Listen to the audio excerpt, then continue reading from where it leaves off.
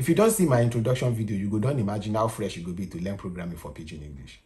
But if you never see am, no worry, just call me Santa Claus because I don't carry better way to learn programming come.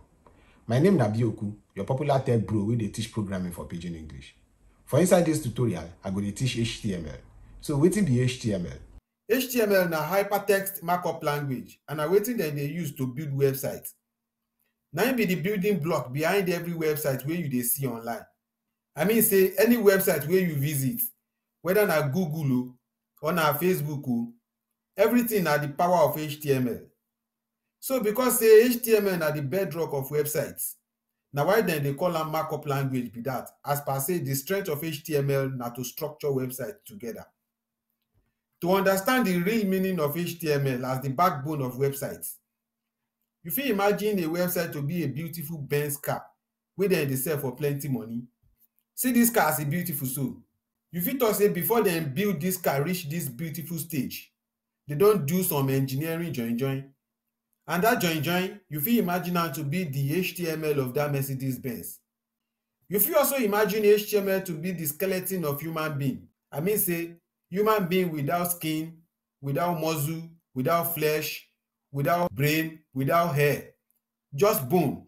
So the idea of HTML be say na im dem dey use to build or structure websites together. Na im be the skeleton behind websites wey you dey see online. So if this one na the website, then this one na the skeleton, just like human being and their skeleton. To prove this, you fit just go to any website online, but there is a website wey me I find very useful, and I don select this website because we go also dey use this website in our future tutorials. So if you go to quizboot.com, I don also include the link of the website in the comment section in case you want to follow along. So right click and select inspect. You go see the skeleton of the website.